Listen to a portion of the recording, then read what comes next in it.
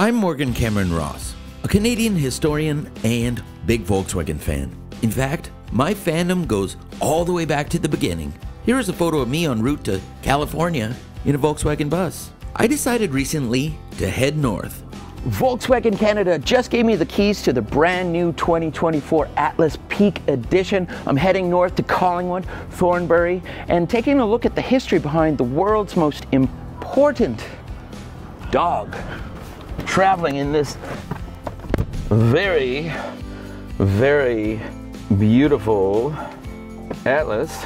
I'm used to my Tiguan, so everything just seems a bit bigger and more bold. The drive was as scenic as always.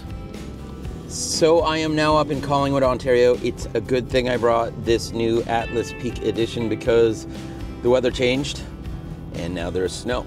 So when the weather became terrible, I thankfully had the Atlas Peak Edition. Heading to all my filming locations was a breeze, exactly what I needed to get all of our footage. And the world's most important dog? Well, head over to Old Canada Series on Instagram to find out. So I was just talking about the world's most influential dog, and Rose just came, had some opinions. The beautiful and lovely and elderly Rose.